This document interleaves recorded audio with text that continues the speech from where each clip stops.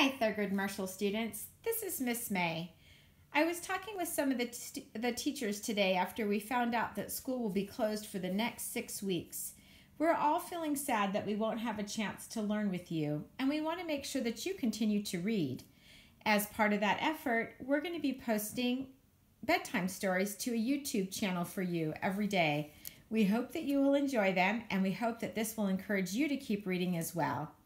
The book that I'm going to share with you is Goodnight, Mr. Panda by Antony.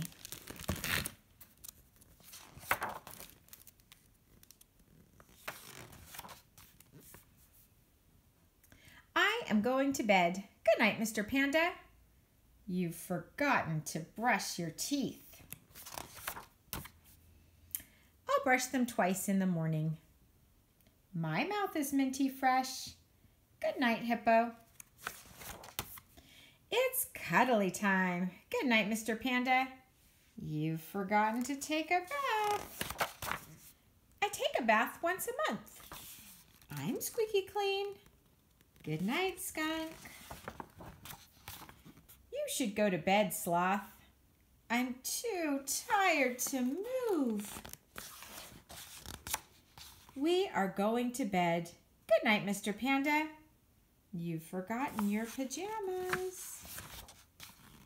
Sheep don't wear pajamas, but lemurs do.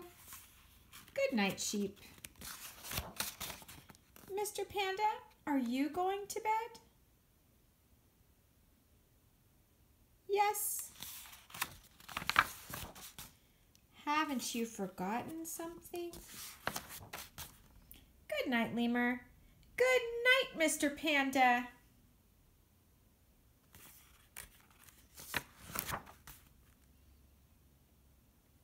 But Mr. Panda,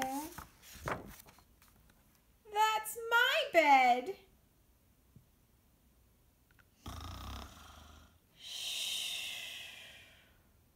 Good night, Thurgood Marshall students.